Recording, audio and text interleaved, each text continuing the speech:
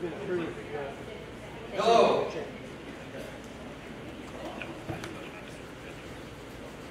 We are so glad that you have come to be with us.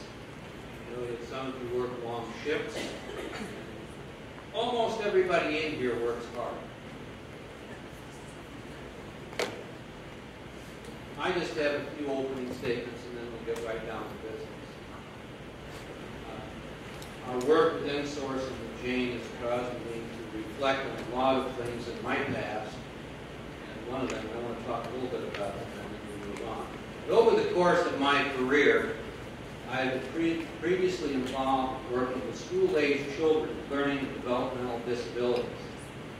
I have also been involved for a period of time with law enforcement in riding numerous shifts as a civilian, and then as a special deputy, I actually went through all the formal training. And then finally, I've been involved as a community volunteer in emergency management. That's not an EMT. Those are the guys that sit in the car and direct traffic. Nevertheless, in one of the cases, in one felony stop incident, and in retrospect, it became evident later that the individual suffered from bipolar disorder. Calm one instant and manic the next. 5 deputies at the end of a low-speed car chase surrounded a Volkswagen with weapons drawn, an individual with a loaded shotgun. I had been given instructions on the button to push the button to release the shotgun from the dashboard track. They later said to me, if they shoot one of us, you need, as a civilian, to return fire. That's the first time they told me that. Over the years, I've often wondered what would have happened if this individual came out shooting. I'd like to welcome you to this collaborative effort to provide information that can be useful to first responders in critical incident situations. It should be noted that this event has resulted in a collaborative effort involving InSource, the Logan Center, and Silla College, and the AWS Foundation in Fort Wayne, which rarely funds projects like this outside of the Fort Wayne area. It was initiated by Jane Fuentes from InSource. Much appreciation and persistence. And especially appreciated other participants in the upcoming panel discussion and the keynotes as well. Several assumptions underlie this event. The purpose is not to tell first responders to do their jobs or how to do their jobs. Any first responder in this group has received substantial and ongoing training. And next, in any critical incident, I'm already telling you what you already know, and potentially involve persons with disabilities.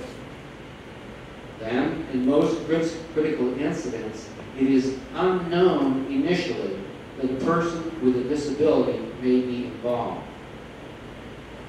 And quite critically, in many cases, a person with disability may interpret the normal responses of first responders in unexpected ways, and I'm sure most of you have experienced something in that vein.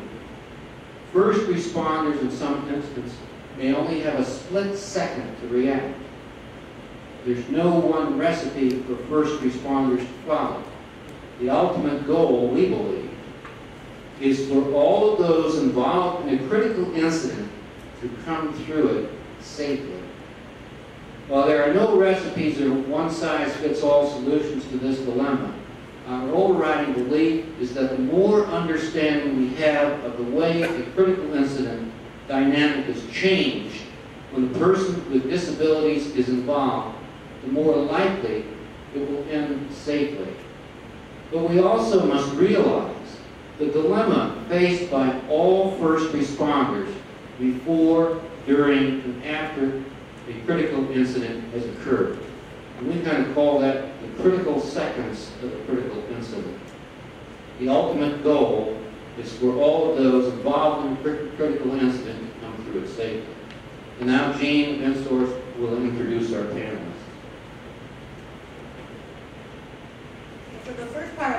presentation. Our speaker is going to interact with the panel. So I'd like to introduce them and thank them for being here and participating. So Rachel Gibson is an RN. She's a graduate of Disabilities. She's an RN. And she is a parent to 4 children, 3 of whom are on the autism spectrum, correct? Her and her husband have been married for 11 years. So thank you for being here. I'm going to go right behind you. They can't see me. But, Emily is in Disabilities College, and she's also on the board of the autism program. Is that correct? Okay. Her and her husband are parents of 15-year-old Nathaniel, who is also on the autism spectrum. So, Emily works here at Lucilla in development and alumni relations. She works on fundraising, special events, and alumni relations within the college. Anything else I need to add? Okay. Corporal Richard Height, she's with the Plymouth Police Department, and she's also the school resource officer for the Plymouth Community Schools. She's been in law enforcement for 22 years, and she joined the police department, the Plymouth Police Department in 2001. She has been the school resource officer, and is starting her 3rd year, correct? Yes. Okay. She resides in Plymouth with her husband and 4 stepchildren and her 2-year-old nephew. And she's also my Zumba buddy, my water aerobics buddy, my Martin's go-to person. So thank you for participating. I probably don't have to introduce this gentleman, Sheriff Matt Haskell with the Marshall County Police Department. He's a 1977 graduate of Bremen High School and a 1981 graduate of Indiana State University. He's a 33-year veteran of the Bremen Police Department, serving the last 14 years as chief. And as we all know, in September of 2015, he became the elected sheriff for Marshall County.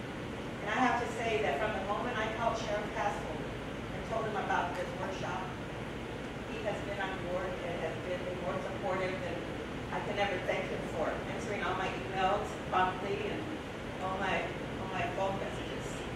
So, I mean, I'm so proud of my community. You guys came through, and I thank you for that. Joel Bader is the Executive Director for InSource, and that's the organization that I work for. We're a parent training and information center. We provide training and information resources to parents, to schools, to individuals regarding children with special needs. We work with children from K through 12. So I might have met some of your children already at case conferences. And just keep it in mind, if you have a child with special needs in the Plymouth schools, now you have a face to InSource. And that's me and Joel. Joel and his wife, Ian, are raising 2 children, Melissa and Christopher.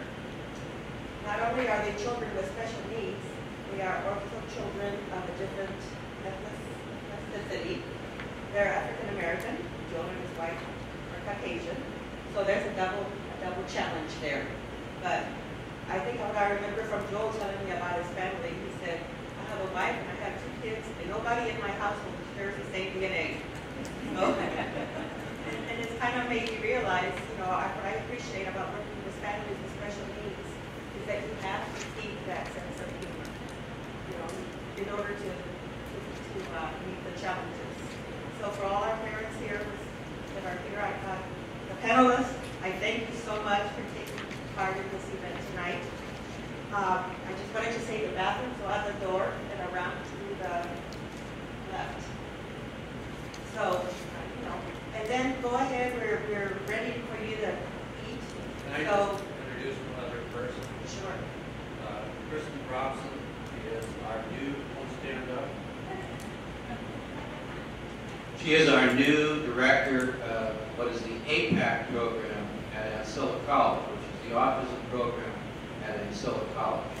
We are running our first cohort of, I think, 6 or 7. And we will expand that in the next year or 2, maybe by January to 35. Maybe not that soon. She's come on board in July and has really pulled the beginning pieces of this program together. So we'd just like to get you to see who she is. Thank you. Dr. Joshua Neal.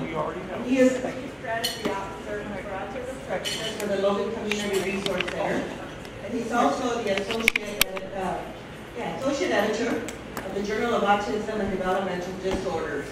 I do want to say that neither of our speakers tonight has charged a speaker fee. They're here out of their own wanting to volunteer and their own enthusiasm for this program and what we're doing. I do want to say that Josh has started, it's called the Logan Run, is that correct? And this has helped to raise money for the Logan Center. So I do want to promote that. If you can still sign up, this is the 14th annual Logan's Run. It'll be August 5th, and it's right here at Notre Dame. So at this time, I'd like to introduce Dr. Josh Neal. Hello, everybody. A couple of the things that Jane didn't say that I think are perhaps. Hello. I'll just talk like this. How about that? A couple of things that Jane said that I think are just as important, if not more important, is that part of my inspiration is that I'm a SIP. My little brother was born with a developmental disability, and he's been the inspiration for everything that I do. And my father was a fireman and an EMT. So as I've been getting ready for this discussion, is this annoying? Should I just turn this off? Seems like there's a lot of feedback. As I've been getting ready for this discussion, I've been doing a lot of preparation by talking to people in your field as much as possible. I know a lot about autism. I work with a lot of people with developmental disabilities, but in many ways I needed to learn about what sort of experiences you are having in the field. I talked to my father, who is both a parent and a first responder. I talked to a couple of my friends who had family members and were first responders. But the thing that I love the most about this setting, that I think is the most powerful, is that it's an intimate setting that we can all have a discussion about the situations that you've encountered and maybe try to think through strategies. When we talk later, we're going to talk a little bit about some tips, but again, as much as possible, we want to try to think through these scenarios as much as we can. I'm really excited that Jack Daly has come with us today. Jack Daly is the Director for Protective Services through Logan. There's a lot of people for whom their care and safety falls into him and his department. What's also wonderful is Jack has been leading the charge in St. Joseph County for developing a program for first responders and working with people with developmental disabilities. So he's a wonderful asset, and I'm really excited that we can have him here. But what we're going to do first, we're going to talk a little bit to our panel who's volunteered their time today. And I prepared, maybe I can get this so I can see it. I prepared a list of questions that I was going to use just as a starting point for our panel. But we'll see how the discussion goes, and hopefully we can talk about things that are going to be useful to all of you. I would encourage you, if you have any questions for the panel, please raise your hand and ask the questions, because it's really kind of a cool panel that we have together. And so I guess what I was hoping for first is maybe each of you could speak for a little bit about what your motivation was for being on this panel, whether personal or professional, and what led you to want to be a part of this, other than Jane knocking on your door.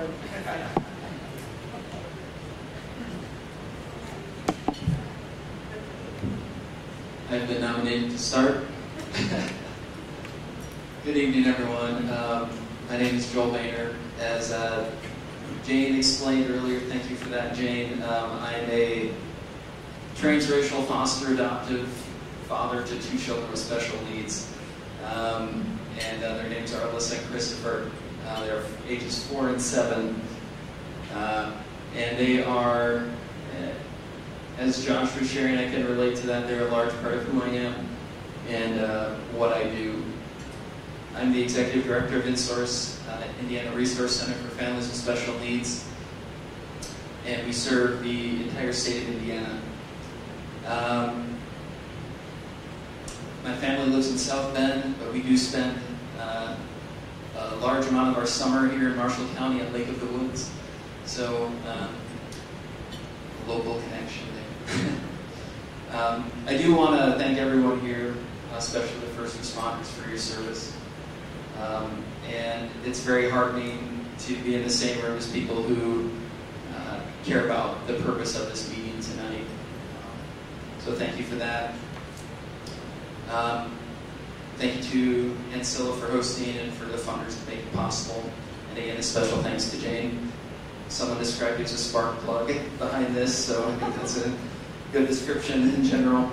I don't know how much to say, Josh. I did have some things written down, but I don't want to go too far and not let the microphone make it down that way. So speak for a couple minutes and... Sure. Okay.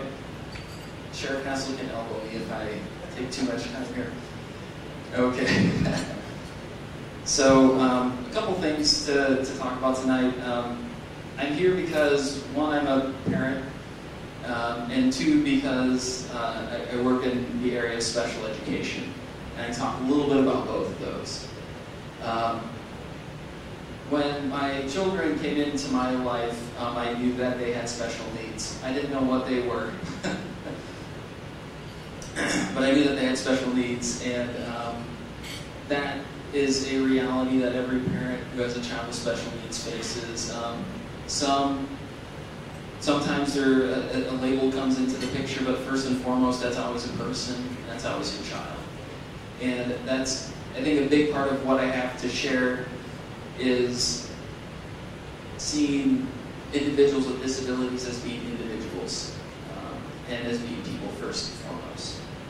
I'm going to define disability for you a little bit as well, and this is more from the angle of the special ed world than other aspects of getting at that question, but according to Section 504 of the Rehabilitation Act of 1973, a disability is a physical or mental impairment that substantially limits one or more major life activities. And so a life activity could be eating, breathing, standing, sitting, walking, learning, thinking, things like that. And one thing that this connects to my story, because my children have disabilities that aren't obvious. You could see them walking around, and they are educated in a typical setting. But there are definitely ways in which their disabilities does impair their major life activities. And in fact, the ways that their disabilities do impair their life are of real interest to me when it comes to how they may interact with the first responder, if that were to ever happen. So what are some examples? Yeah. So I didn't really want to get into the alphabet soup of describing what the various things are, but I did come up with a list of symptoms and reasons the therapies and medications my children take. So I'll read from that. So think of a 4-year-old who's actually a really tall 4-year-old. He's larger than most first graders. He's almost 4 feet tall. Then think of my daughter, and just imagine these two kids. Okay, keep them in your mind.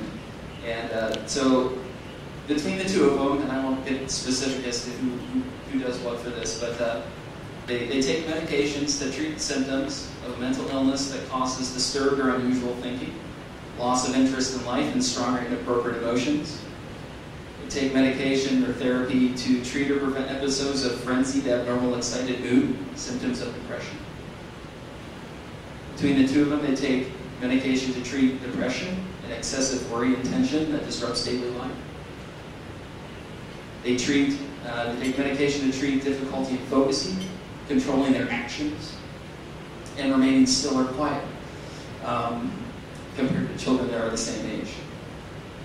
They also take medication and therapy to treat children who have a developmental problem that causes difficulty communicating and interacting with others, and to help control irritable behaviors such as aggression, temper tantrums, frequent mood changes, and the need to perform repeated motions or repeat words and sounds. So I'm a parent, and and then they're 4 and 7 now, so they're still like cute. And I was, sharing with Peter, like, oh, that's a fun age. I'm like, yeah, okay. But they won't be small and cute forever. They will grow, and some of these things may change over time. But I get the sense that a lot of this is going to be a part of what their life looks like when they come to be an adult. And so, as a first responder, I can only imagine what goes through your mind. Again, I thank you for all that you do for our community. The individuals that you encounter could very well have some of the individual disabilities that I just described. This isn't the whole list of everything. This is just close to home for me. What my kids might exhibit if you were to encounter them. I'm going to finish with a little bit of a dip into the special ed world. So there's a very important law called IDEA. Does anyone know what the I stands for in IDEA? James will have to answer. Yes? You don't... Yes, very good. She got the whole thing. Thank you. Special ed teacher. Individuals is the first word there. And that's kind of back again to my point tonight. See individuals first, see people first. And special education in is oriented around the unique needs of the individual. We spend a lot of time working with families to help craft educational programs for their children that do meet their unique needs in individuals. The individuals first. I did mention the labels and the alphabet soup tonight because that's not who they are. They are my children. They're members of our community. I'm going to say a little bit about person first language.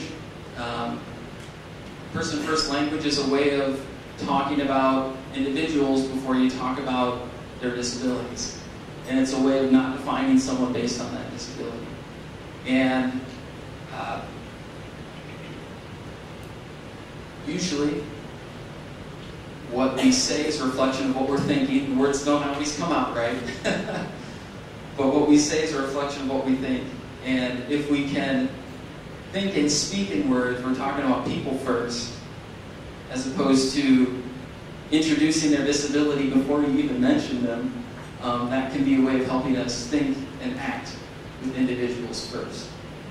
So, just as an example of some person first language, instead of saying someone who's confined or restricted to a wheelchair or wheelchair bound, you would say a person who uses a wheelchair. Instead of saying someone who's hearing impaired, you'd say someone who is hard of hearing, a person who's hard of hearing. Instead of saying someone who's a CP victim, you'd say a person with cerebral palsy. So the theme there, again, back to my kind of point here tonight, is people first. With InSource, we work a lot directly with service providers through school. And so we're used to saying that. These are someone's pride and joy, their children, their babies. And person first is a way of treating someone with disability just in a way that anyone else would want to be treated as. First, a person, an individual, and in the case of their education, individual with unique needs. Those are my comments now.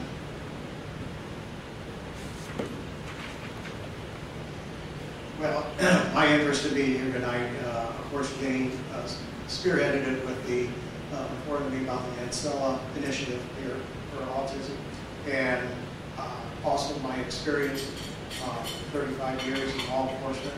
I have noticed an increase in dealing with individuals with disability, and also the important thing is we have a diverse community. They're part of that community, and we need to do our due diligence to learn how to deal most effectively and professionally with them, meeting their needs as we go about trying to do our jobs as first responders. Again, I have a lot of experience, but I also come here with wanting to take some stuff away way with me. I'm here to learn also, and excited about the initiative, and I really hope it's going to be successful. My wife has had a lot of experience working with high ability students at School City of Mishawaka, where most of them she is acquainted to me is on the autistic scale. And I want every child to be successful. So that's my reason for being here. Hi, I'm Bridget Height. The biggest reason I think I wanted to be here, besides Jane asking and kind of telling or influencing the whole decision, was that I love talking to everybody. But there's also those times that that when I'm talking, that I know they can't verbally talk back to me. And sometimes that's hard for me. So it's me in the learning and processing through this whole thing on how to deal with other students, other ones that just come in my office or through being a first responder, that I can communicate with but not necessarily have to do it on a verbal.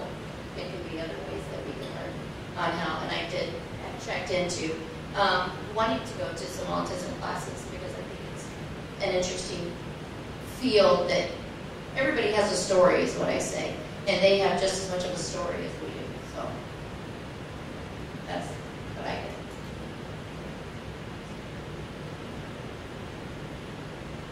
Hi.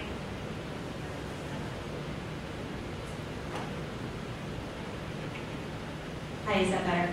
Okay. My name's Emily Hutzel. I am the parent of a 15-year-old sophomore at PHS, getting to know Bridget. Bridget knows my son, but not in a bad way. It's a good thing to learn. I also work here at Anselin College, and I am on the Autism Advisory Board for the new APAC program, and that's a thrilling thing for me that we are starting this program. I'm so glad Kristen's here.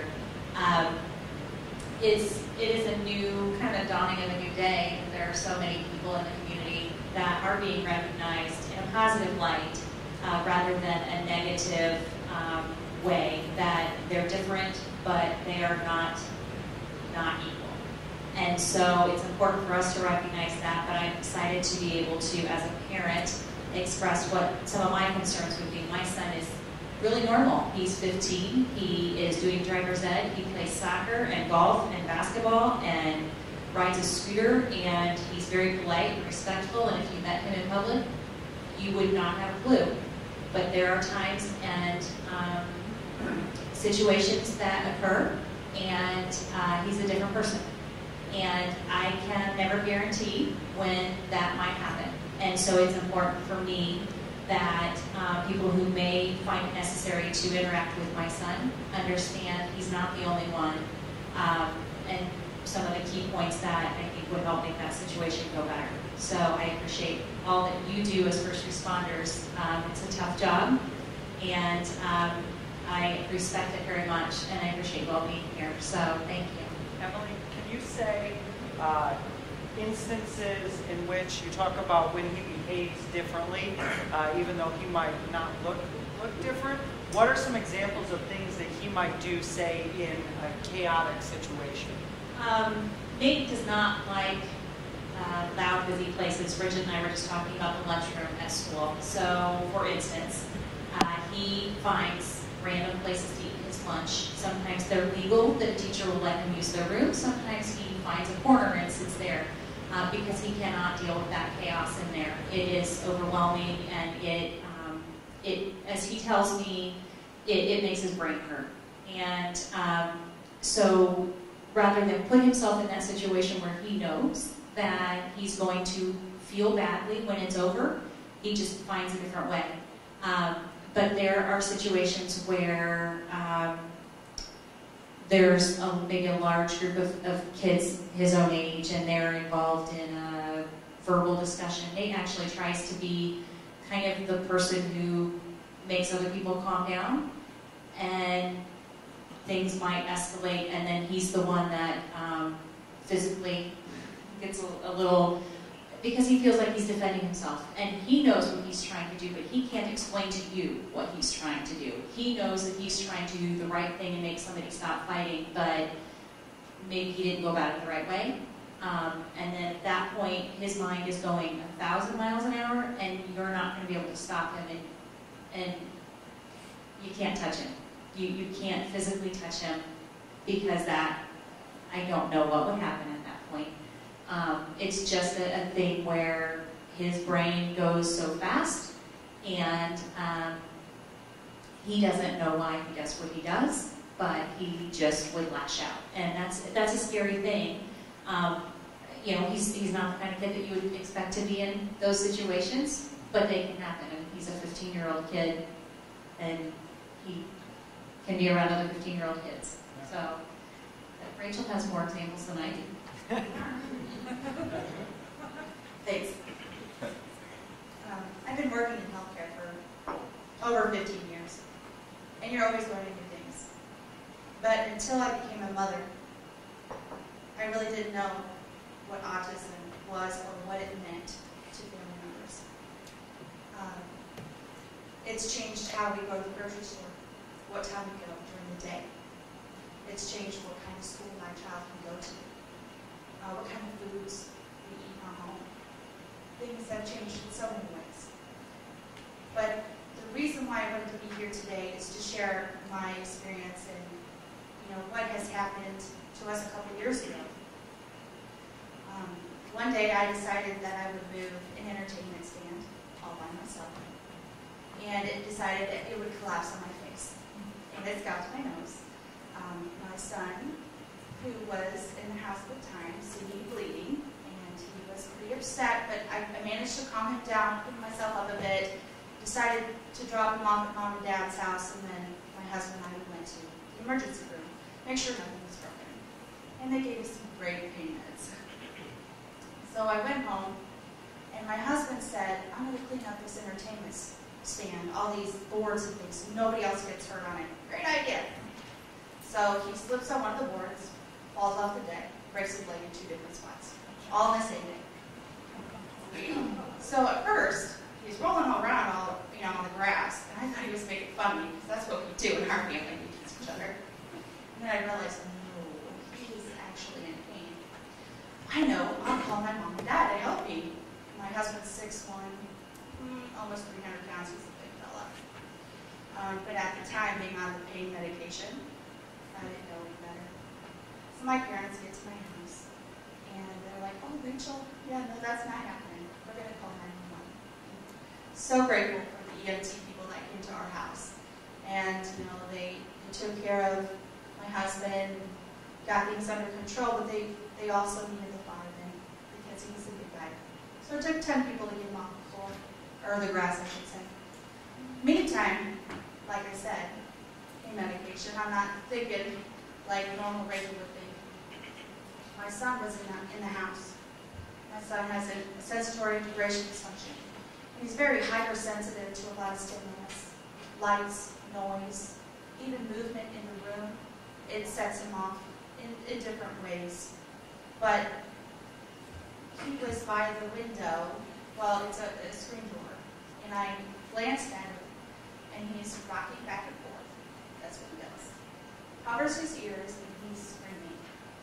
And at that moment, it just broke my heart because, I'm trying to help the EMT and the firemen and answer questions, and I just felt like I couldn't help them. And the EMT and the firemen were very busy, taking care of my husband, very grateful for that. And at one moment, one of the firemen seen my children in the window, and he's like, man, what can I do for your children? He asked me. And I said, I don't know, because at that moment, in that emergency moment, I didn't know what to do. As a mother who has been in healthcare for 15 years, I didn't know what to do.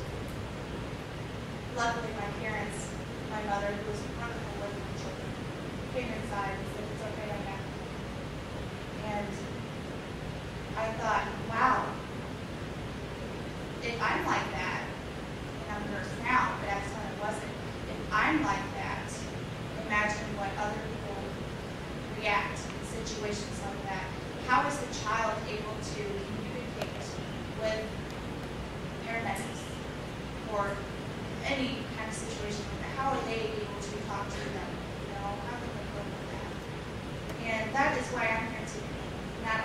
my story, but maybe get some feedback from you guys. I want you to tell me what I can do for the future and how I can help my children prepare for something like that. Rachel, with that, so my next question has to do with circumstances in which you've all encountered. With that circumstance in particular, the first responders who were there, what were some examples of things that they did in that circumstance that were helpful? And in that specific circumstance, where do you think more training would have helped them in that circumstance? Well, for one, even asking in general helped quite a bit. Because, as a wife and a mother, I'm not thinking straight. And just somebody to make things clear and set you back on your head, you know what I'm saying? Yeah. What I would ask the parent is, if they're reacting like that, maybe not in the norm compared to another child who doesn't have disabilities, I would probably say, what can I do to help? My son doesn't like to be touched. Emily's son doesn't like to be touched. But sitting down with the child in a calm manner, my son won't make eye contact with you. Just because he's not looking doesn't mean he's not listening to you. So I keep that in mind as well. I think that's a really important point, and I think my brother is actually also a really good example of this. My brother's essentially nonverbal. He has very limited communication, but he can hear and understand almost everything that you can say to him. So I think, in this circumstance, and I think in a lot of circumstances, even if it doesn't appear like somebody can understand you, just being able to slowly and calmly talk them through what's happening. And if they have to do something, like if they have to go onto an ambulance, or if you have to give some sort of treatment to them, or maybe to their parents in this circumstance, being able to talk it through with them, even if you're unsure about whether they can understand. Because even if they can understand, that sort of verbal reassurance, I think is going to be really helpful in those circumstances. So I guess I wanted to open that question up to everybody. Sorry. What are some instances in which you've either interacted with somebody with an intellectual or developmental disability, or vice versa? You've been in circumstances where somebody with an intellectual or developmental disability is interacting with a first responder. And what are some things in those situations that you think went well, or you would have wanted some more training for any of you?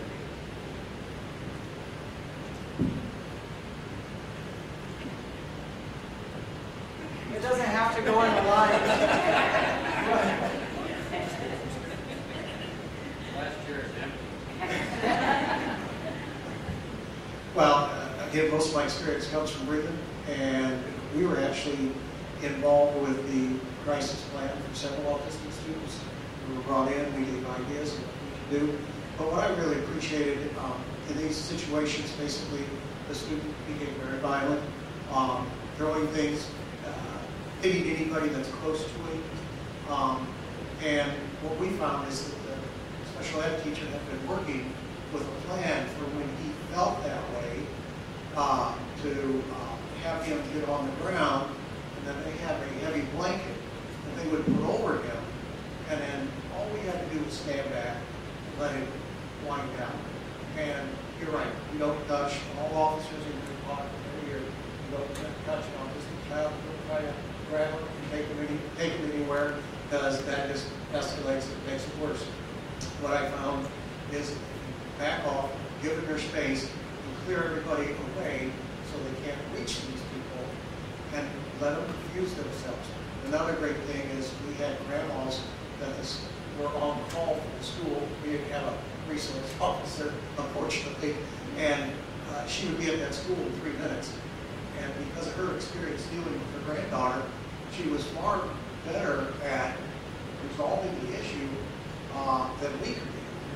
Because at the end of the day, they're going to be left with the specialist that's going to help the child through this. And we're going to walk out. I mean, they're not going to be arrested. They're not going to be, we had one case where we would take him to the hospital for eval. But that was all part of the crisis plan written by the Golden Center, special education teacher, principal, that whole thing.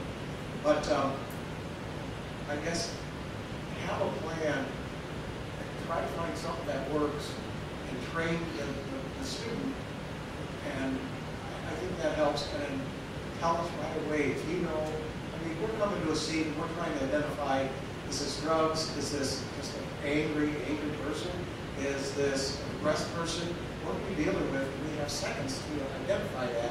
Tell us he's autistic. He has disabilities. That would be a red flag for us.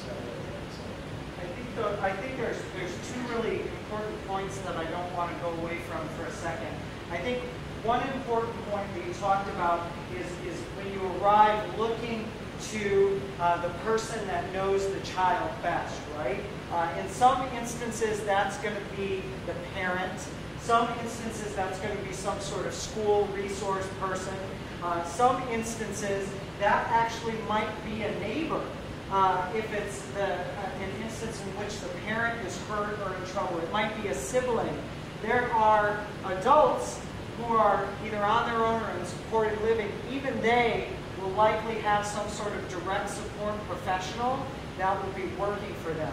You aren't always going to have somebody there, but your first instinct in those instances is look to somebody that knows the child, somebody or adult, somebody that knows how they communicate, how much they understand, what are the things that set them off or help them de-escalate. And if you're able to get that information from the person that's their caregiver, that knows the individual, that's going to be your absolute best resource in those circumstances. And then I'm trying to remember there was a second point that you had that was really, really important. I'm sure we'll circle back to it. But that's an excellent example of being able to utilize the resources that are there for you.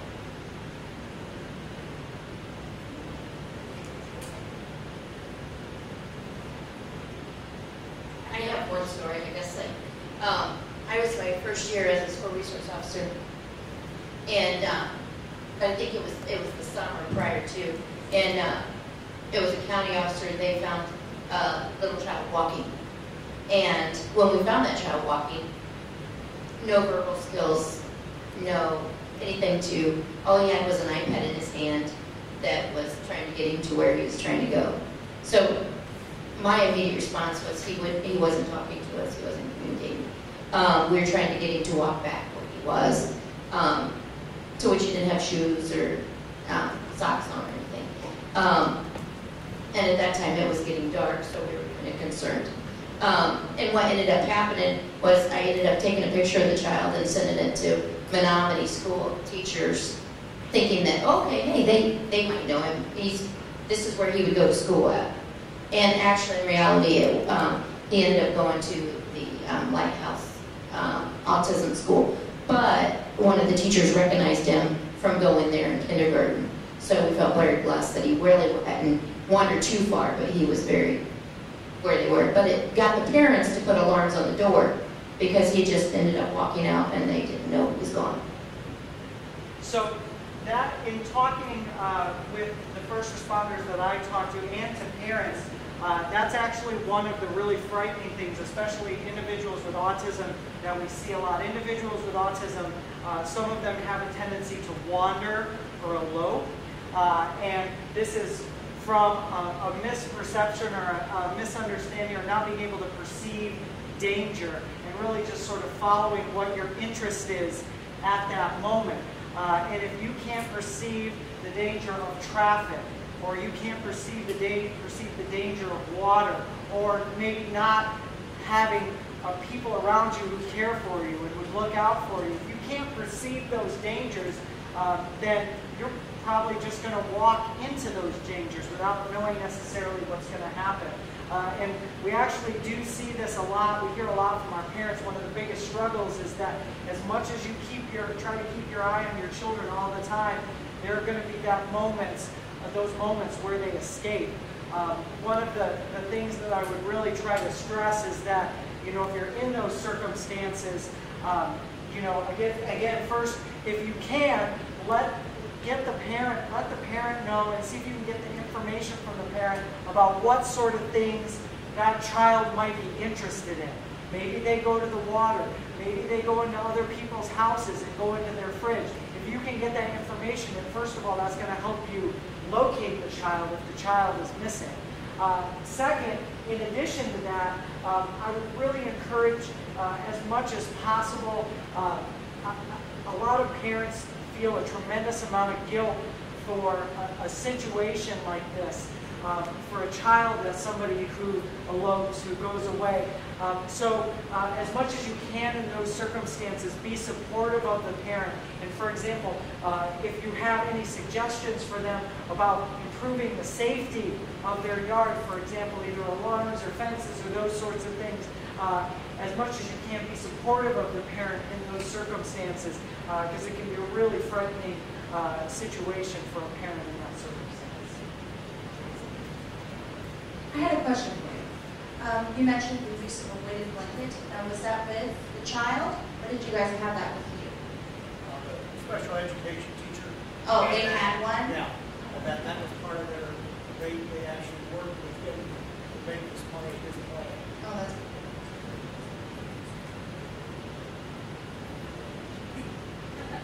So I guess following up on that, going away from the tangible situations and really sort of looking at practical suggestions, either as a first responder or as a parent or a loved one, what sort of suggestions would you have for either a first responder who's encountering these situations, or vice versa, if you're working with a parent or somebody in a school as a first responder, what suggestions would you have to them to be able to help you in those circumstances? Yeah.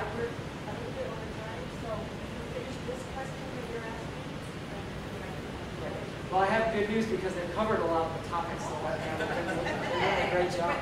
Yeah. Okay, so from my perspective, a big thing for my son is, and I think a lot of kids with autism, is you can't give a lot of directions at one time. It's a one and done. He needs to have one instruction and then follow through on that and then go on. If you tell him to stop and sit down, he will turn around and look at you and say, which is it you want me to do? Not because he's being a smart mouth, but because in his mind, it's one or the other. His mind, you just can't give him a lot of directions. If I give him 3 things to do in a row, he won't do that because he can't remember he can't remember the first one by the time I tell him the third one. So he's very specific, and sometimes it seems like he's not listening, but his brain is not processing as fast as you're telling him to do something. And in an emergent situation where there's chaos going on, and if there's instructions being told, he can't do all of the things you're telling him to do, like a person who would know to stop and lay down and put their hands on above their head. He couldn't think to do all 3 of those things at one time. So it's kind of a process for how to get him to get from point A to point B without skipping the steps in between.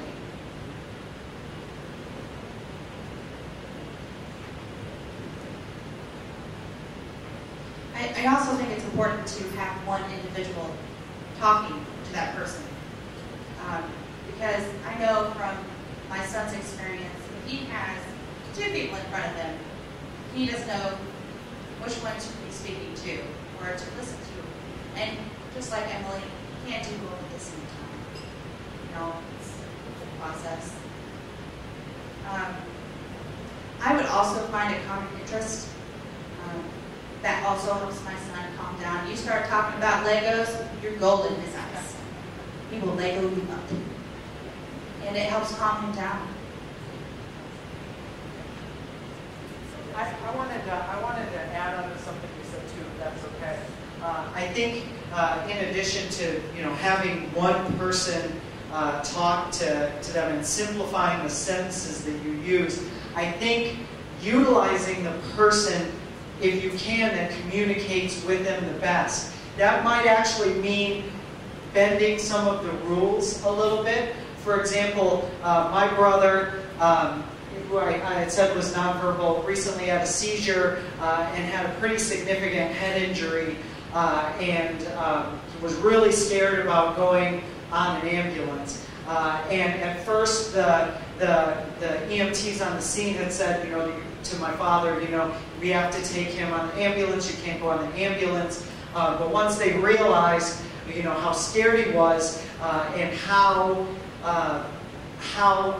my dad was the one who was able to understand and communicate with him, being flexible with that rule, for example, of having somebody else go on the ambulance, made that whole trip a lot safer for my brother. And it was really a wonderful way to be flexible in this circumstance and being able to utilize that resource in my father that they had.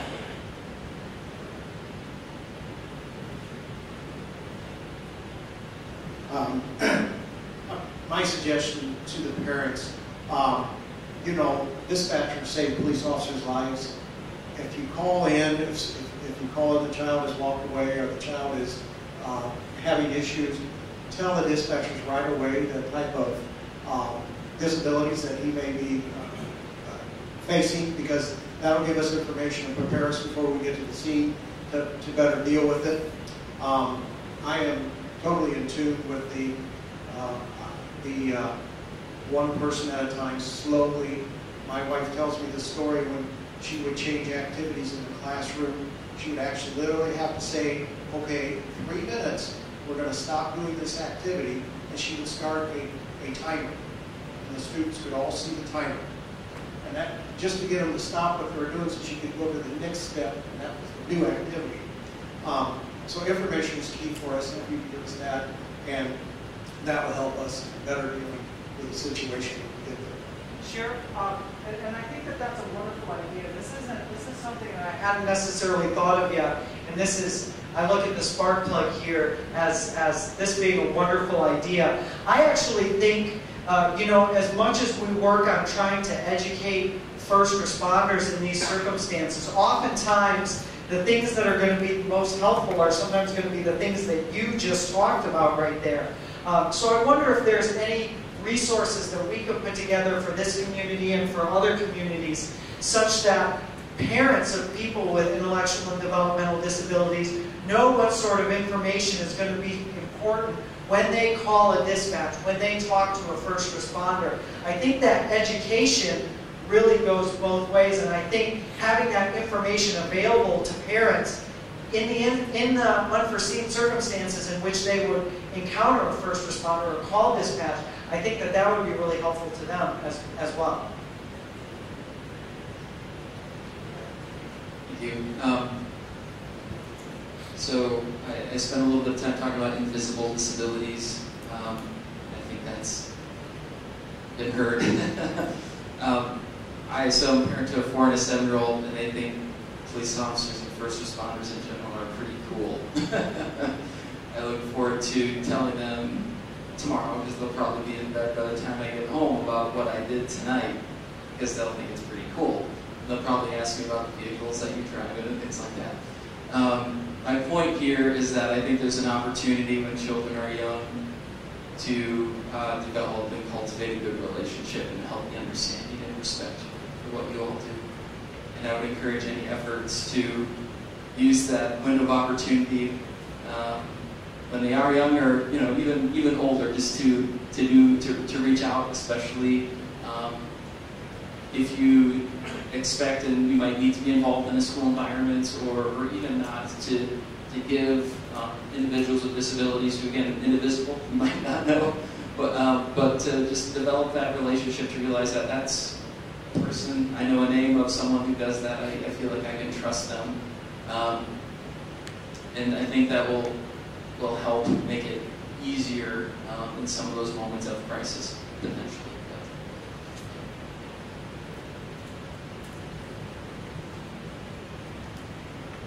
Well, thank you, everybody. I really appreciate all that you do. I feel like I come away from these things on my end, coming up with new ideas, and I hope, Jane, we can follow through on some of those ideas I think are really, really good ideas. I wanted to introduce Jack Daly. Jack Daly is the Director of Protective Services at Logan, and he's been responsible for putting together a program in St. Joseph County. So he's going to talk a little bit about that and his experiences there, and that hopefully you'll find useful for developing these programs within your community. I'll give you a synopsis, a capsuled synopsis about what we do at Logan Protective Services. We serve folks who meet three criteria. They have to be an adult, they have to be over 18, they have to have an IDD, an intellectual or developmental disability diagnosis. That's the current alphabet soup. That used to be MR, and that next year will be something else. But today it's IDD. And then the most important one, the third one, is they have to be endangered in some way. They have to have been abused, exploited, abandoned. And exploitation can take any number of forms, as you all are aware, financial, sexual, whatever. So a lot of the folks that we serve in protective services, they don't have teachers. They're not in school. They may not have parents. They may have been turned out of the house. They may, in fact, the closest people in their life may in fact be perps who are exploiting them. We take referrals from irate neighbors, from parents who just couldn't handle the kids and don't have much to do with them but know what's going on. We work hand in hand with St. Joe County APS, which I believe spans this area too. We get a lot of referrals with them. We meet with them. I do Monday morning all staff meetings. They're a half a day long every Monday. And they come in and join us every couple of months. So we go over what the referrals were that they laid on us the last meeting and where we're at with that. And then we talk about who's new, who we're bringing to them, who they bring to us. So a lot of interaction with that agency.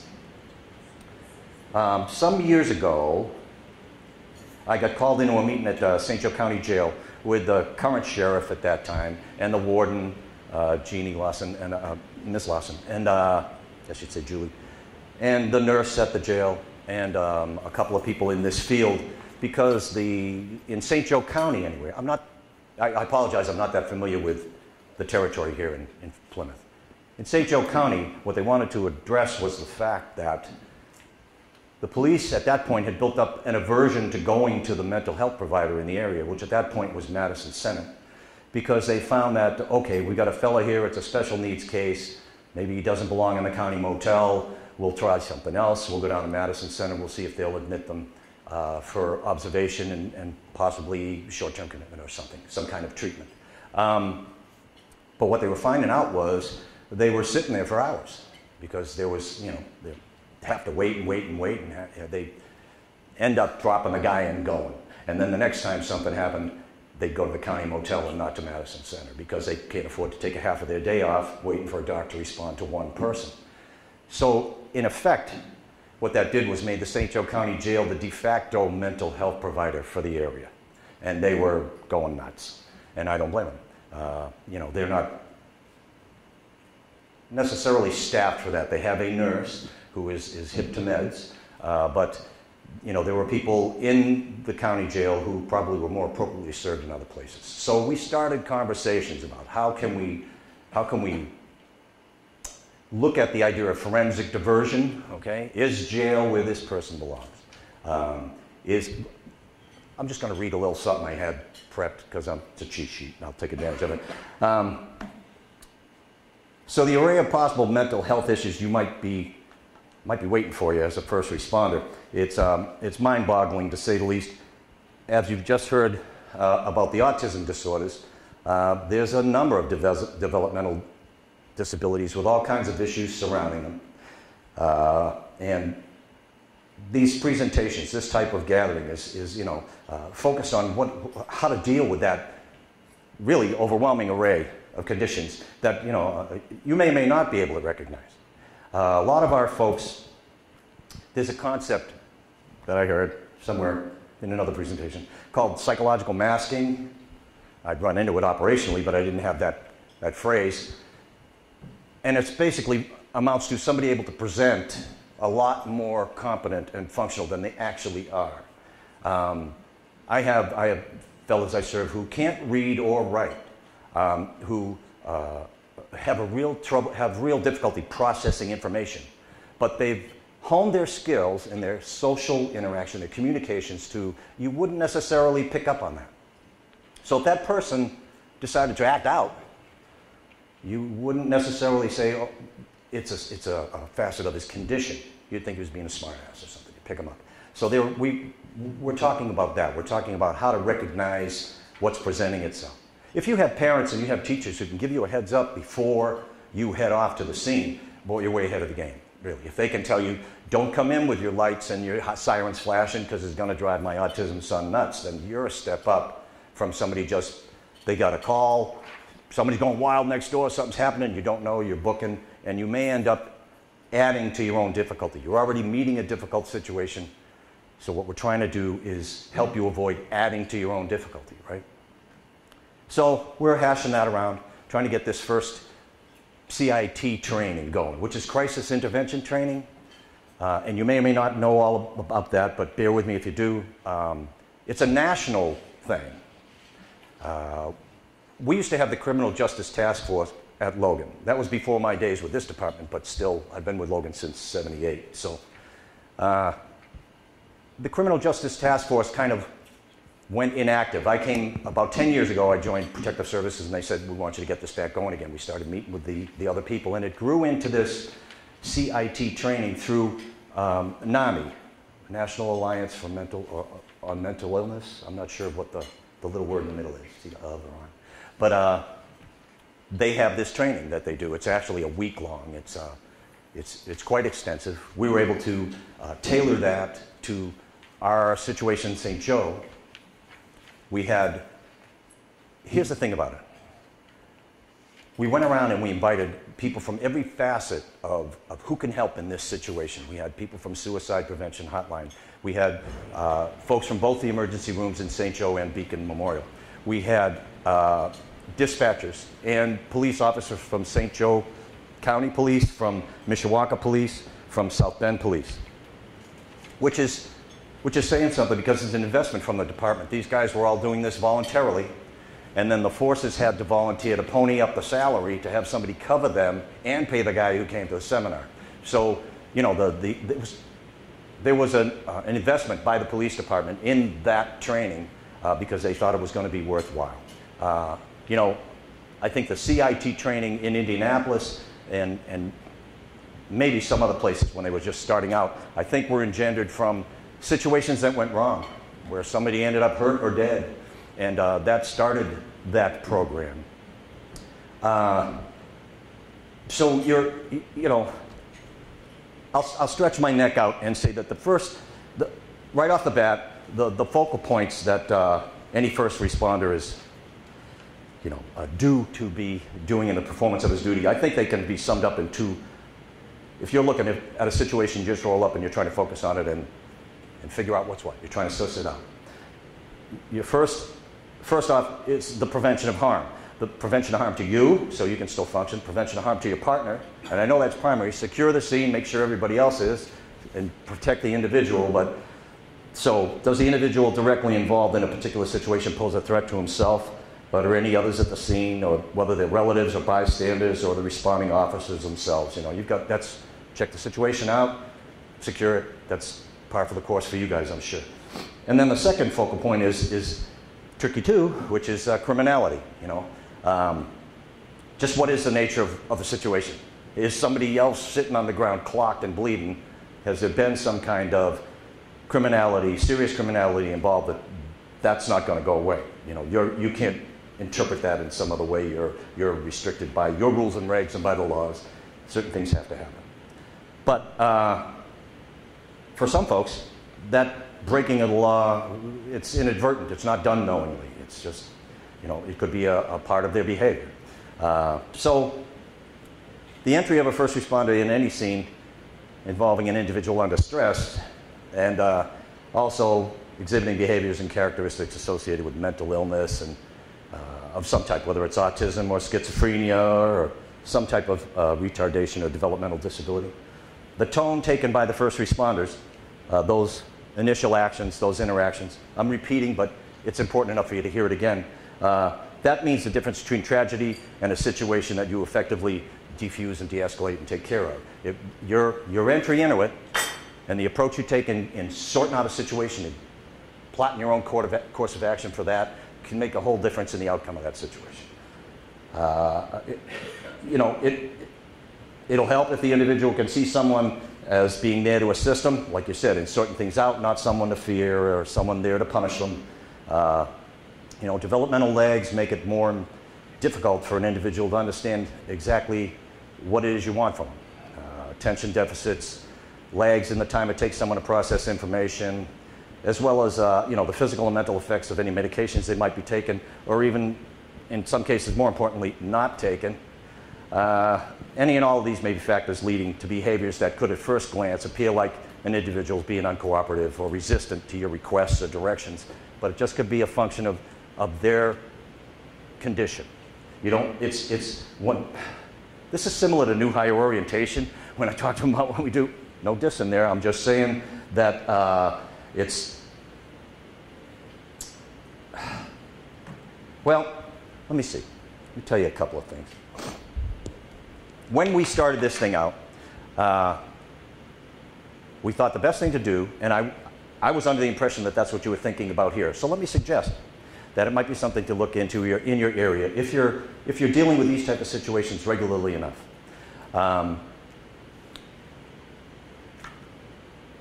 We wanted to get together all the people who were, you could call them stakeholders, people involved in that part of the process, in dealing with people who had developmental lags, who were dealing with mental illness and had run afoul of the legal system. Nowadays, here, and this is back 2010, we worked on it, I think we had the first one in 2012. Nowadays, what you're going to see, and I'm sure you already are, with cutbacks in services, with service providing agencies shrinking or disappearing or going out of business, you see a lot of people not on meds that they used to be on because maybe they couldn't comply with the conditions set up by the folks that dispense the meds at the mental health provider, which is Oak Lawn and Epworth now. When Memorial imploded and got caught in all the Medicaid fraud and what have you, Epworth and Oak Lawn both stepped in to divide up what they were doing. Oak Lawn takes care of the outpatient services, and Epworth does the inpatient and short-term commitment type of things, and other areas too, gerontology, etc. But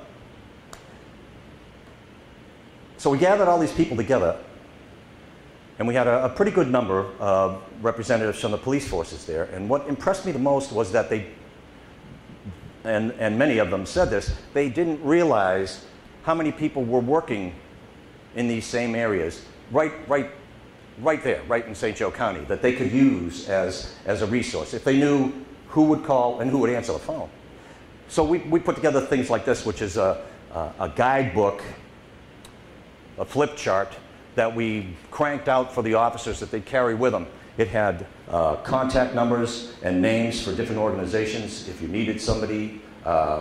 It gives you 2 or 3 pages of medications and what they might be for. I'll mention why that was important. Pardon me, I'm a little tangential, but let me just give it to you anyway. There's no parent. You get called from a neighbor and you pull up and some guy's pulling nutty on his porch and you want to know what's going on here. Or maybe he can't talk to you, but maybe a partner or yourself can get a look in the medicine cabinet and see if there's any bottles. Are there medications in the bottles? Is there a doctor's name on there? Can you call that doctor and find out what the story is with this guy? Because I think those are the things. It's utilizing what presents itself as hints to you while you're just trying to sort out the lay of the land, you know. That seems like a good one. So we've had 3 of these actually, trainings. The object being to have CIT trained officers, ideally down the road, at least one available throughout the shifts. So that if somebody called up and said, you need to come here, but this is my kid and this is the condition, this is what you got to do, then we started to educate our end users, our people that we serve, and their folks, etc., that they should, when they call in, if they ask for assistance, they should ask if there's a CIT officer on duty that shift so that they could be a part of that response. because then they've been sensitized. The folks, first off, I think the officers are bent that way who would volunteer to go and spend 3 days doing this anyway, because it's a pretty, it's a long grind. But building on that, there's, the second year's people are now populating even more shifts. It's still hit or miss. You still call up and have a situation, if there's a CIT officer, we want them to come ask if they could respond, and the person on the other end may or may not know what they were talking about. I think 3 years down the road, maybe they'll hit more people who do. So what we're trying to do is plant an awareness and grow a coverage so that there's that resource available to you guys, even if you're not the CIT officer, whatever shift you're populating. But it takes that dedication from the police force to shell out the dough to cover the trainings, but I think they're worthwhile. They're making some differences. We have another one. Tomorrow I'm having a meeting to talk about the next one. So, it does go on. There's a rising awareness of this. Enough hellacious scenes with people with mental issues who've decided that they're going to take out 12 other people as well as themselves. And, that puts pressure. Puts pressure on the mental health providers. It puts pressure on you guys. What are we doing about this? What are you going to do about this? I think these trainings and the idea of sensitizing yourself to what does the condition look like? What might I see? How can I sort out whether this is somebody just being a punk or somebody who really can't help themselves? I think just taking the time to try to make that evaluation is a step up, rather than jump in, the fellow freaks because there's lights flashing and that's not happening for him, and then the guy's cuffed up and gone to jail. It's not quite as given that that's what's going to happen today, but it's taken 5 years and 3 trainings to try to foster that mentality, if you will, through the people on the force who are already bent that way, and then they educate their folks. It's when I talk to the people who are coming on to Logan, and I feel like you all are involved in this effort now. This thing about the autism center here for folks who are going to go to college, that's a great idea. That's a great idea. There are so many other conditions than autism. That's a slice of this developmental disability pie, if you will. But I think it's a well worthwhile effort. As more folks find services harder to get and find money and funding to stay off the streets harder to get, then you're going to run into more and more people who are on the spectrum or MRMI in some way, to use antiquated language, which I'm prone to once in a while. It's not going to go away. It's growing. You see that. I expect you see that already. I know we do in St. Joe County. As a matter of fact, we're kind of a magnet because people know that there are services available up in our area, and they come from out of state to go there because the service, and isn't that a treat? So it just keeps everybody pretty busy. But the police up there, I think, have found that this has been working. I think Captain Hammer, who just retired, but the captain in South Bend Police there for a few years before that, said that he thought that the trainings and the information was making a difference, and that the issues they had with them were more issues of personality conflicts between different members of the force over whether this should have gone that way or that. And that's just a question of sorting through something and living with it long enough to let the rough side drag and let it get smooth. We're in it. It's happening. I think the idea of finding out who's here in the area, maybe who you can, if you're thinking in terms of that, if you find that this is impacting your day to a degree enough that it's worthwhile investing in something like that, it's a chance to poll and find out who are the players in your area. What is their role? Can you tap them? Can they assist you in dealing with this individual in a way that does good for him and takes care of your needs and doesn't skirt the legal issues, but puts a person where they stand a chance of progressing, rather than that's it, you're in the lockup, or worse, you're going to court and you're off to jail. So I run into that. I run into that a lot. There's a certain, a couple more things, if you don't mind. There's a certain syndrome, if you will, and I have a daughter with developmental disabilities. You'd be hard pressed to get her to talk to you about that, or to admit that. There's a certain stigma still involved in an IDD diagnosis. And folks are going to do their dangest to convince you that they ain't it. And they could very well be. So, you know, some behaviors, some associations. Talk about vulnerability. Talk about being able to influence somebody to go down the wrong path. You want to be cool, you want to hang with me, get in the car, we're going to go jack up a couple of people or do some scrapping, unquote.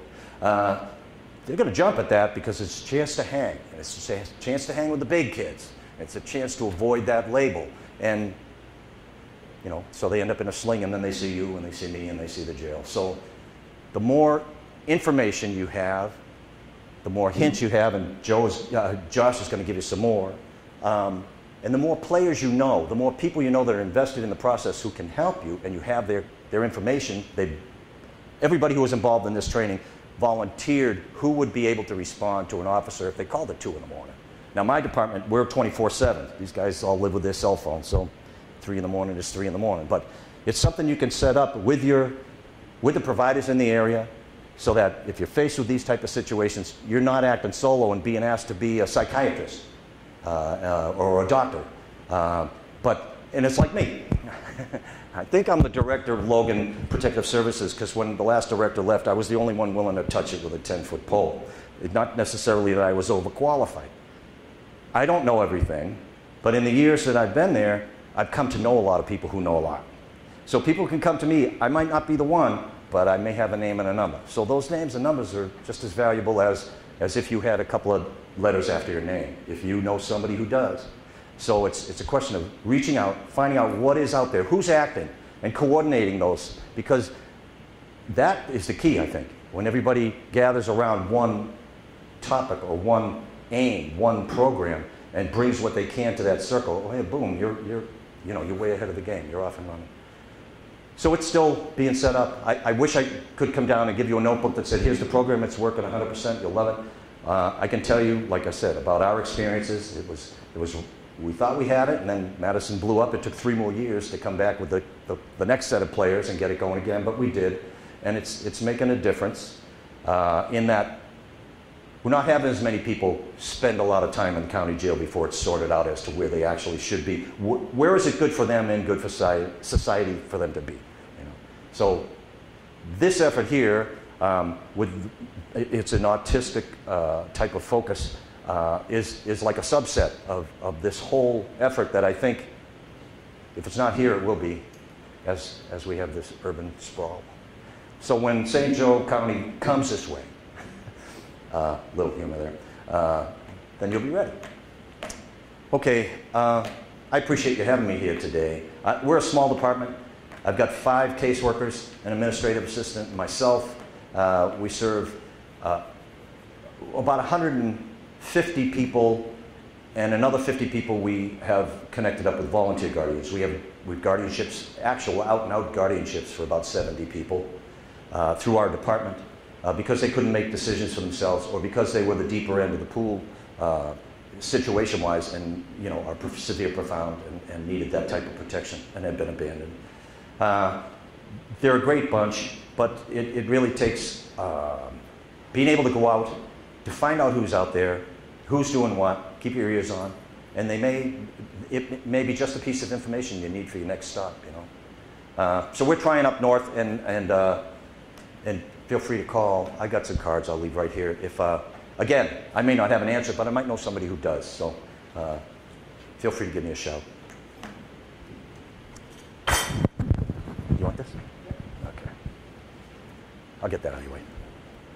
Just pull this out of your way, if I can get it. As Josh is setting up, there's an outline of his presentation on the centers of some of these round tables. If you do not have one, go to a table that has extras. Raise your hand. So we take notes as we go. And I'm actually going to start off at slide number 8. I actually want to get to the things that I hope are going to be most practical for you in the limited time that we have left, in terms of you being able to do your job and being able to lead with something practical here. Autism.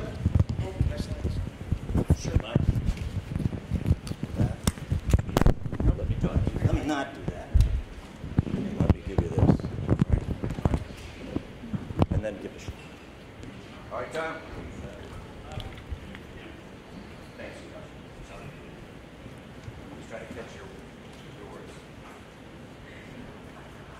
Okay, let's get back to where I was here. So essentially, I'm going to focus specifically on things that you might encounter in your work. Some of the questions that I asked here were of some of the parents. How would your child react in this certain circumstance? As we said, autism in particular is not something that has identifiable facial features. In fact, we diagnose it not based on a medical test, but we actually diagnose it based on behaviors, which makes it different from Down syndrome or other diagnoses. Some individuals with developmental disabilities, you might be able to tell based on physical features, but in most instances, you aren't necessarily going to be able to make get that information unless somebody tells it to you. Here's the thing: is I'm never going to be able to teach you to be able to diagnose autism. There are people that go to school for that for years, and there's still some cases that are really hard to diagnose. So what I'm going to try to do is in cases in which you know that you're working with somebody with autism or with a developmental disability, these are things that you might see that shouldn't surprise you, and hopefully we can talk through how to handle some of these situations. In particular, you're going to see variability in communication. Some people might be incredibly verbal and talk to you almost like they're a professor talking to you and trying to teach you something, but they might have trouble understanding what you're saying. Vice versa, there are going to be some individuals who have almost no verbal ability and might actually use an iPad to be able to communicate with you. There are actually programs now that are in iPads that can help people use that iPad to communicate, and that's their form of communication. So you're going to see a lot of variability in people of intellectual and developmental disabilities and how they're able to communicate. What's interesting, and what some of you might have encountered already, is that when in a high-stress situation, somebody with autism might actually not talk back to you, but they might repeat what you say back to you. That's something that's called echolalia, and is actually quite common in autism. So if you're talking to somebody with autism and they're repeating back to you what you just said, they're not insulting you or trying to disobey you. They might be using that either as a way to de-stress. They might be using that as a way to try to say again what you just said to understand it. But if they're repeating what you're saying, sometimes called scripting, it's something that they might be doing themselves to help themselves understand or calm down in that situation.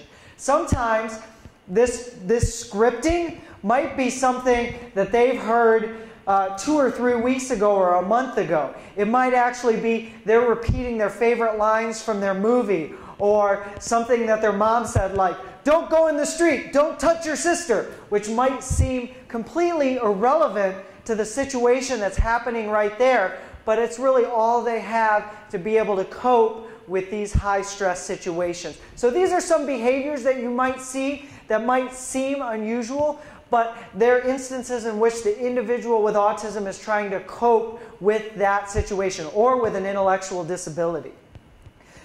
Individuals with autism and other developmental disabilities many of them have a need for routine, to have things happen the same way, for things to be predictable. So you can see in your circumstances how those are going to be the absolute scariest situations for them when they aren't predictable. In addition to that, individuals with autism in particular will often seek order. They'll have behaviors that they'll do over and over again that are predictable.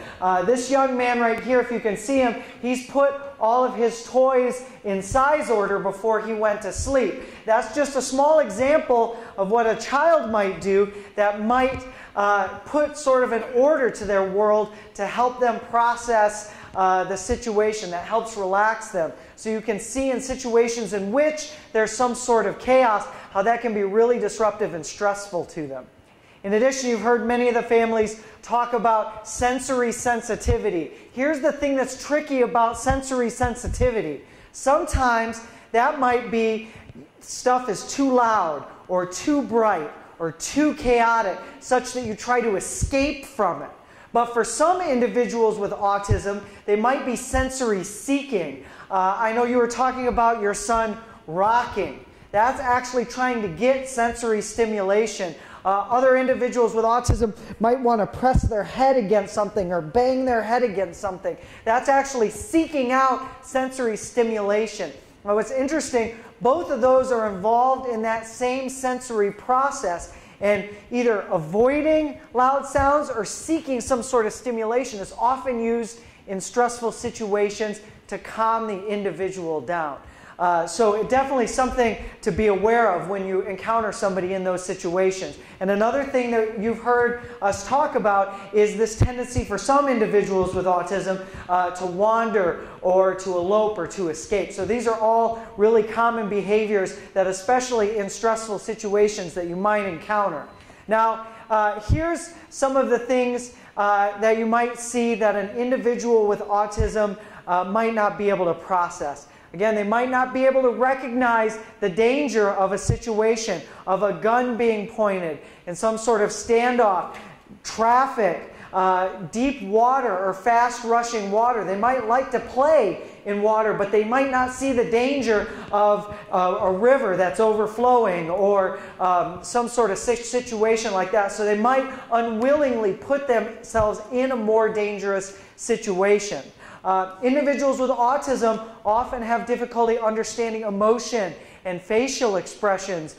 So when somebody is upset or scared, they might have difficulty processing it, and again, not truly understand the situation. Some individuals with autism, if you talk to them, they might not even respond to their own name. They might be listening and they might be understanding, but that doesn't necessarily mean they're going to respond when you need them to respond. So you have to understand that in those circumstances that they might be listening to you, but they might not respond even with those simple commands. When we talk about some of our older individuals that are still really verbal and might be in general education schools, if they're in situations in which they encounter an officer or they're involved in some sort of criminal activity, we're finding more and more that they actually don't understand what Miranda rights means. And a lot of the tests that we use right now to determine whether somebody can understand their Miranda rights, they actually aren't representative of how much an individual with autism might understand. Even if they are a very, very intelligent individual with autism, they might have difficulty with complex concepts such as that. So as much as possible, trying to understand what this person is understanding and what they're not able to understand, both at a very basic level and for some of the individuals that are really, really smart. So in these stressful situations, it's important to understand that even as much as you might ask, an individual with an autism or an intellectual disability might not respond to you and might actually echo what you're saying. Part of that comes from fear. Part of that comes from not understanding, being scared in a situation. Many of them will be frightened by the chaos, the unpredictability, the shouting, the lights. And especially in these circumstances, individuals with autism will sometimes go into sort of a fight or flight reaction where they might aggress out for not understanding, to try to what they perceive as protecting themselves. In the case of a fire, for example, they might flee. They might hide under their bed or hide into a closet. They might try to get away from a situation in a place that might not actually be safer for them. So they might not realize the danger of the fire. They might try to get away from it and put themselves into a more dangerous situation. And what's also really important, I was interested in the circumstance that you were telling about, your son that was in the corner and was sort of rocking, and there was so much else that was going on that there wasn't necessarily somebody paying attention to him at the time. What's especially important, especially in a more chaotic situation, is that individual might actually not be afraid of the situation, but might take that as an opportunity to go wander or explore or elope. Some of these individuals we have to give a lot of attention to, or else they'll escape. In these dangerous situations, they might not recognize the danger and see it as an opportunity to go down to the river, or to go across the street, or to go play with the neighbor's dog who may or may not want them to play with them.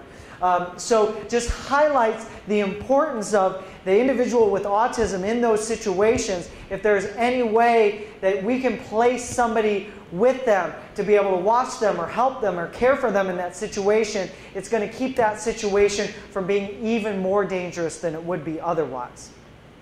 So I wanted to sort of summarize a couple of the tips, which I think almost all of them were brought up, but I wanted to try to organize them as much as possible to reinforce some things that are really, really important. If there is a caregiver, try to utilize them as much as possible. I know the caregiver isn't always there, but as much information as you can get from the caregiver, whether it be from the dispatch, getting as much information as they can, from the person who arrives at the scene. Think of things like, okay, how does this person communicate? Who did they listen to? What helps them calm them down? What do you think is setting them off in these circumstances? All of those bits of information are going to help you help that individual in that circumstance. And the thing I want to emphasize is that, when we think of caregivers, we often think of parents, or we think of somebody who works with them at school. But again, this could be a friend. It could be a neighbor. It could be, for an adult, sometimes there's a direct support professional that is assigned to work for that individual. As much as possible, find somebody who knows that individual who's going to be able to help you in that circumstance. The thing that I would say, though, is that, and the thing that I've heard the most from some of the people that I've talked to is, what if the caregiver isn't present or is not helpful? And there are certainly just as many circumstances in which the caregiver isn't present, or sometimes might be having their own situation that they have to deal with, might be scared or injured, or actually might be dealing with some of their own situations. So we're going to go through some other things, but again, when you arrive at a scene, if you can identify a caregiver that would understand that individual, it's going to make everything a lot easier for you in that circumstance. So my cousin has been on the force in Michigan for 25 years, and he said that the best advice he was ever given with working with people with developmental disabilities was to be patient.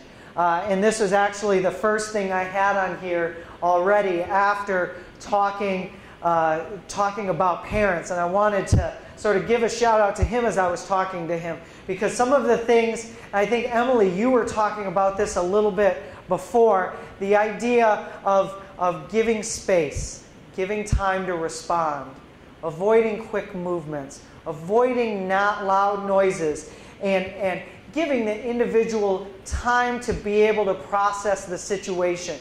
You, in your role, have to try to process things as quickly as possible. But many individuals with developmental disabilities, if they're not given time to process the situation, they're going to react. Whether it's fight or flight, whether it's sort of shutting themselves off, being as patient as you can with that individual. Can't do that in every circumstances, but given the opportunity to be patient, to be calm, to understand how your voice and how your body language might be perceived by that other individual, it's really going to help them. This idea of simplifying what you said. We talked about breaking things down into single steps. Individuals with developmental disabilities and individuals with autism have varying levels of their ability to understand instructions. So as much as you can walk through with somebody step by step what you're doing. I give the example of my brother. You would say, okay, Shane, we're going to put you on the stretcher now. And then you get him on the stretcher. Okay, Shane, we're going to wrap something around your arm. And we wrap it around your arm. Okay, Shane, what we're going to do is we're going to take your blood pressure just to make sure that your heart is okay. Like just giving simple explanations, even if you don't think that that individual is going to understand them, just walking them through that is going to help them feel more calm in these circumstances.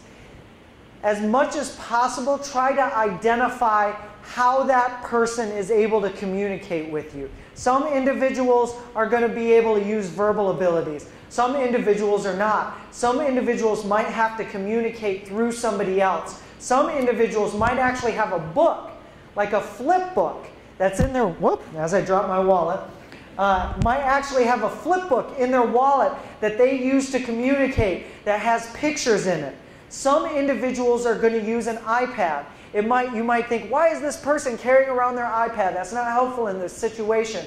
But there's a possibility that they have an app in that program that helps them to communicate. So as much as you can, try to identify how that person communicates to give them the ability to communicate with you. Not everybody's going to be able to communicate in those situations, but as much as you can identify those things, it's going to help you in those circumstances. And again, as you're working with the individual, walk them through step by step, even if you don't think that they understand what you're saying.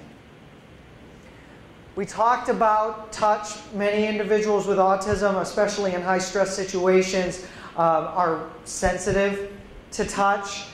So again, this was already stressed, to not touch somebody unless it's absolutely necessary. If somebody is rocking, or they're flapping their hands, or doing some sort of behavior over and over again, likely those sorts of things are helping that individual calm down. So I wouldn't necessarily stop them from doing those sorts of behaviors unless those behaviors are some sort of injury to themselves or to somebody else. So for example, if somebody's just rocking like this, that's not necessarily hurting anybody, and it's probably helping them calm down. But if that individual is beating their head against the wall, then that's an instance in which their own safety trumps some of these other rules that we've talked about. So again, these repetitive behaviors can take different forms. But as much as possible, you don't want to touch somebody or stop these behaviors if they aren't hurting themselves or hurting other people. Now, in the instances in which you do have to put some sort of hold or touch an individual with autism, and Jack and I have talked about this a little bit, all of our staff go through a safe hold training. And that's not something I could teach today, and I'm sure you've been taught different types of holds in different circumstances. But specific to people with autism and people with developmental disabilities, there are certain holds that can be taught that would both keep that person safe and keep you safe when you have to put a hand on somebody with a developmental disability. Now, I have some resources for you that you guys can look into in case you're interested in following up with a training like this. But this is something that I think would be really interesting and really powerful if you hadn't had some sort of hold training, safe hold training, both for you and both for an individual with developmental disability, that I think will actually help you in multiple circumstances. And again, if you're about to touch somebody, if you're about to put your hands on somebody, once again, talking through what you're about to do and why you're going to do that. If you have the opportunity to do that, it's going to help you in that circumstance. Now, again, as much as possible, try to be aware of the signs of frustration or things that might be escalating the situation for that individual. If there's anything that you can do to remove the individual from that situation. If it's the fact that there's a lot of people around. I know you talked about the one instance where you had to remove the individual in the school from the other people so that they could relax in that circumstance. If you can sense what that source of frustration is and you can eliminate that source of frustration, that's going to help you with the de-escalation process.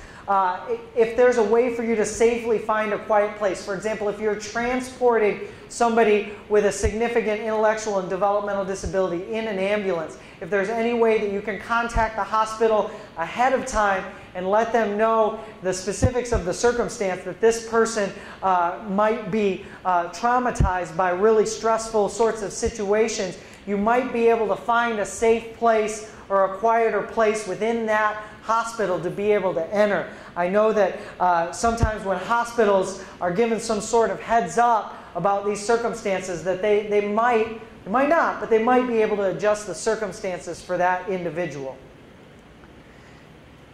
These are in your packet in terms of de-escalation training and in terms of holds training for people with intellectual and developmental disabilities, and this would also probably apply in a lot of mental health circumstances. At our sites, we use what's called professional crisis management or PCM training. There's also, for some of our adults, we use a MANT system. So there are different systems that you can use to work on de-escalation with individuals with developmental disabilities, and also for safe holds for that individual. So if you're interested in learning more about that, I provided that resource for you, and I'd be happy to talk to you a little bit about what those sorts of things involve. You know, what's interesting about the scenarios that I provided? Every single scenario was brought up by one of our panel members. I had been talking to people in the field about different scenarios, and what's interesting is these were the 3 scenarios that I chose. You get a call that a parent is at home and cannot find their child with autism. The child is not in the house or in the yard. This idea of elopement, we had the instance of the individual who had eloped that we talked about for a bit. Scenario 2 was you get a call from a school that an adolescent with autism is being aggressive toward teachers. We were able to talk about that scenario a little bit.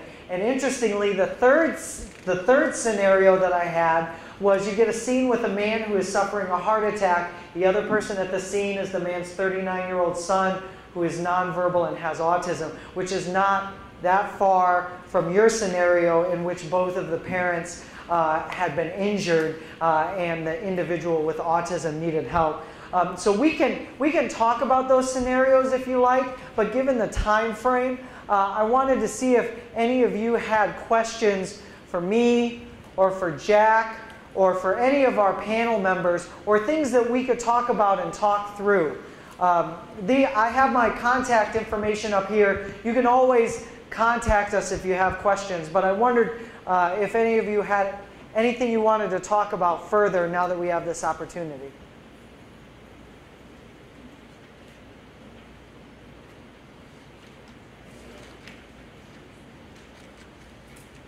Well, I thank you, everybody. You know, everybody has already said thank you for your service. My first picture, going back here, that was my father and me for the Memorial Day Parade back in the day. I really thank you for all that you do. It really means a lot to me. And this is my brother. This is my little brother, Shane. He's not a kid anymore, but he'll always be my little brother. He's 38 now, but he was once a little guy like that.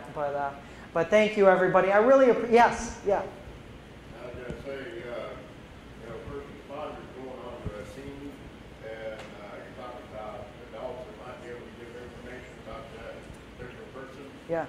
You can't exclude the fact that there are children that are mature enough that maybe a play associate, you know. Yeah. You need to recognize the fact that they may know information about that situation.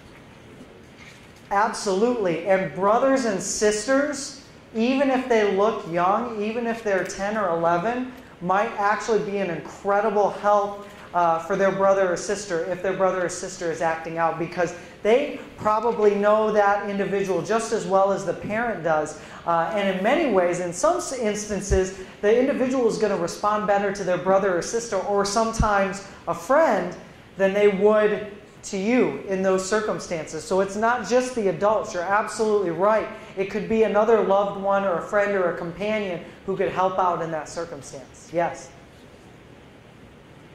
Jane?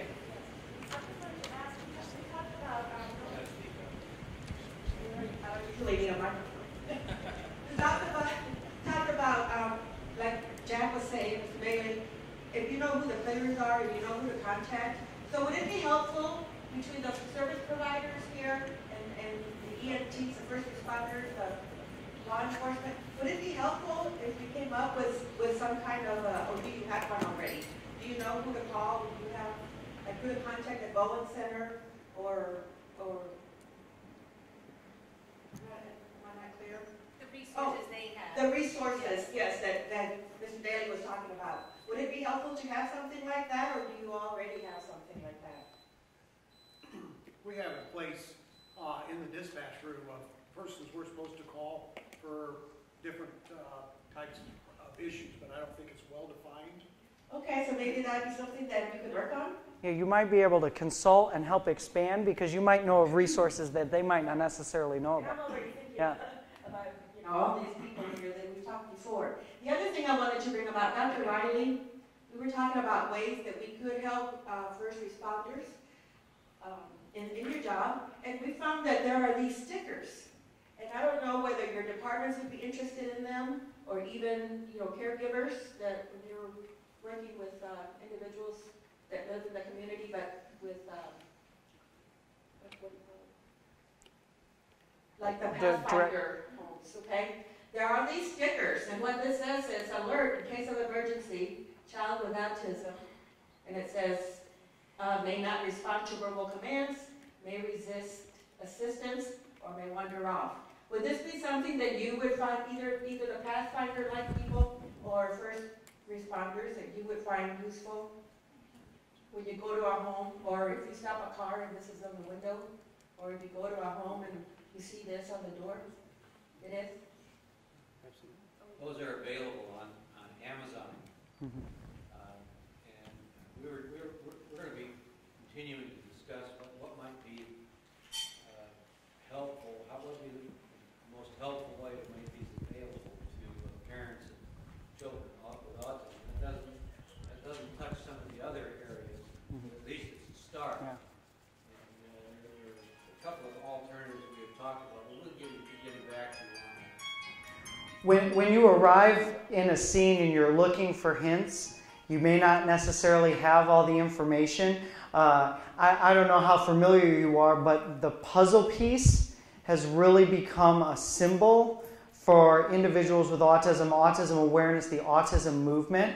So for example, if you see a car that has one of those ribbons that has puzzle pieces all over it, or something that has a lot of puzzle pieces on it to represent it, that's become a symbol for autism.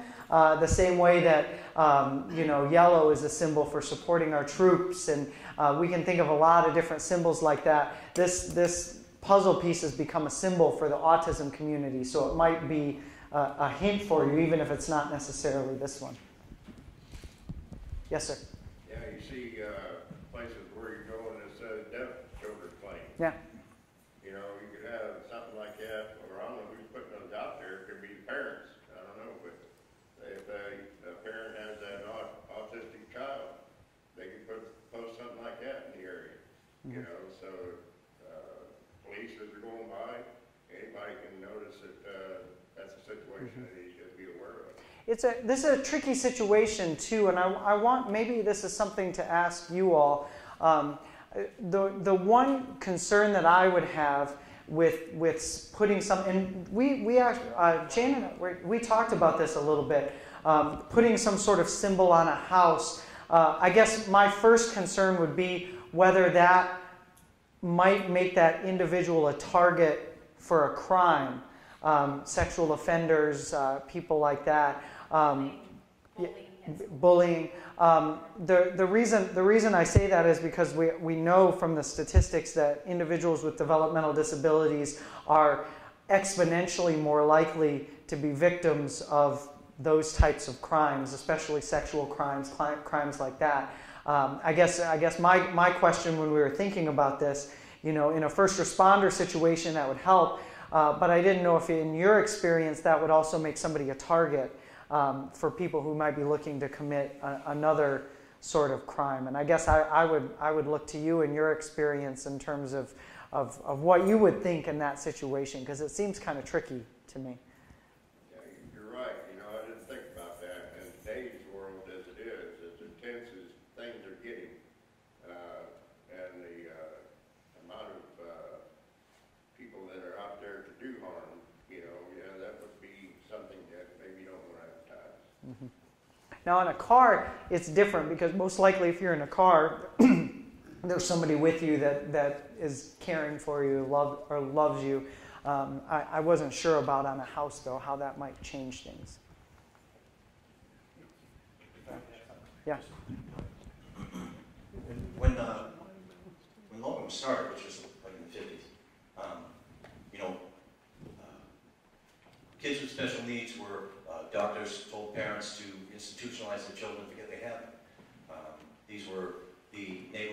have children that you may or may not know live next door, but didn't see very much of them. This is not that much in the past. Logan's, the fellow who started it, Joe Newman, he started the concept of group homes in Indiana. His lobbying downstate started Art Trust as a way to protect and tax shelter some of the benefits monies for people so they wouldn't lose them if they got an inheritance or whatever.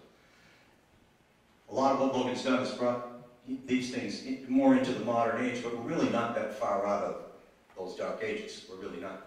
And in general, maybe our population, maybe we, are better at dealing with differently abled people than we were in the past. But there's still a lot of room for improvement. Folks who aren't experienced, who don't have a sib, who don't have a close friend or a neighbor, either with a developmental disability themselves or with somebody associated with them in the group, to teach them is, they fear that. They don't know how they would handle it. It makes them uncomfortable. And sometimes that leads to less than stellar behavior on the part of themselves or maybe their kids or people who haven't learned differently. So what I talk to people, is the new hire orientation, is that in getting involved in these areas and investing yourselves in this and showing people how to deal appropriately, then you're helping move your community out of those dark ages. You're policemen / teachers, because you're teaching the community how to approach differently abled people in a better way. So by doing that, by taking the time to try to learn these things, you're already prepping yourself to help move that our society forward. Okay, and I appreciate you on that. Thank you, everybody, so much. I really appreciate it. It means a lot to me as a SIB that you would come to an event like this and want to help out the people that we love. So I thank you for that.